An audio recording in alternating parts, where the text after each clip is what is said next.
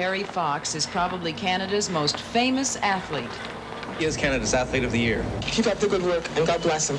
Been a real success story all the way around. Keep up your courage. We're all behind you. The whole damn country. Terry Fox has always loved athletics. He was track and field champion in high school. He played first-string varsity basketball, and he was captain of the school's soccer team. Then, in his senior year, it was discovered he had a very dangerous form of cancer, and to keep it from spreading, his entire right leg was amputated. It had to be pretty devastating to find out at 18, when you're just starting a life, that it might be over for you. How did you react? I knew I could beat the losing the leg part, but what I wasn't prepared for was the cancer, going through chemotherapy, the treatments, the hospital, other people dying. And that was something I didn't even know about, so it wasn't a shock until I actually began treatment. But that was a lot harder than losing my leg, because I was quite sick. A friend of mine came into my room, showed me an article of a guy from New York who ran with one leg. And I told myself then, if he could run, one day I'd be able to run too. And then I had a dream that came into my head that one day I'd try and run across Canada. And during that time I saw there were a lot of other people dying of cancer, people my age, and the effects of chemotherapy and radiation, and I just decided I would try and run across Canada, but not just to say I did it on one leg and to say that I could do it, but to try and raise as much money as I could for the Canadian Cancer Society. The way you run is, supposedly there's a name for it? Well, they call it the fox trot, because I take an extra hop of my left leg in order to have time for my right leg to come through.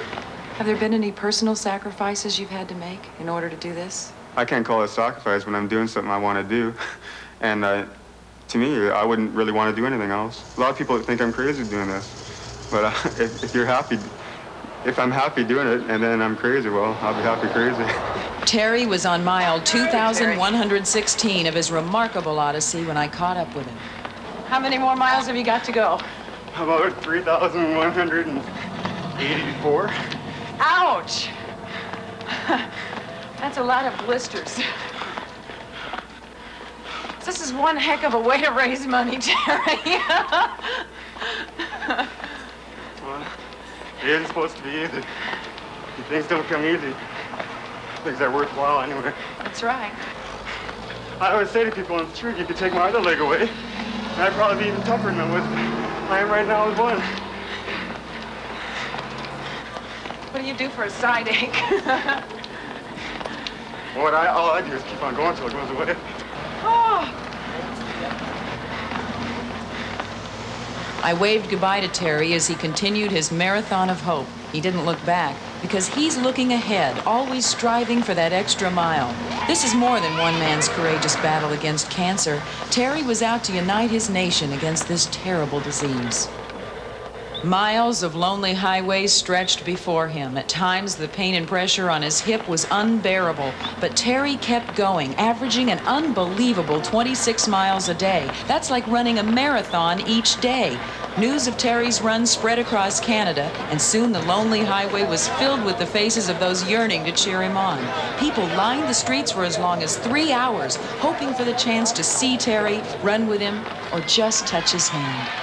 With each new town he entered, spontaneous applause roared throughout the crowd. Terry Fox! He was amazed at the welcomes he received, never realizing the impact he would have.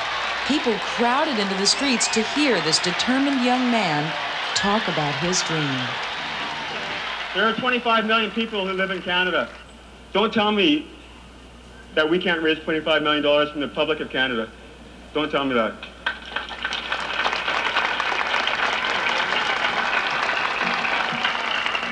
Yeah, I gotta set my goals high, because I believe in miracles, and I have to. Thank you.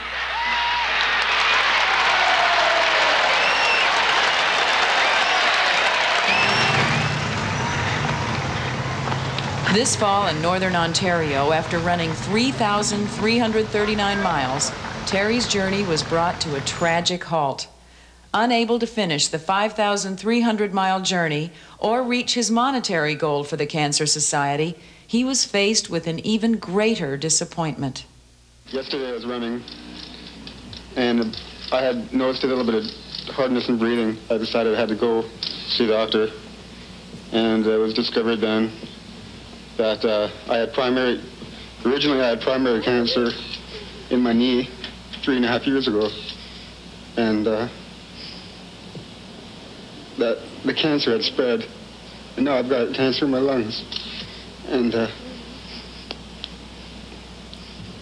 we got to go home and try and do some more treatment. But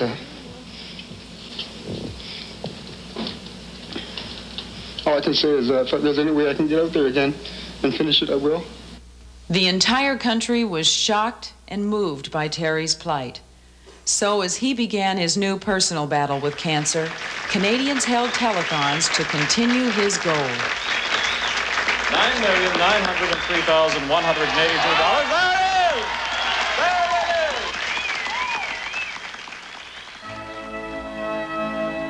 At this date, over $12.5 million have been raised on Terry's behalf. Terry is a national hero. At 22, he became the youngest person ever to receive Canada's highest civilian award. I've always demanded a lot for myself and expected a lot. And when I ran across Canada, attempted to, the attitude I had and doing my very best was something I've always done. That's why it was hard for me to understand how I could be a hero.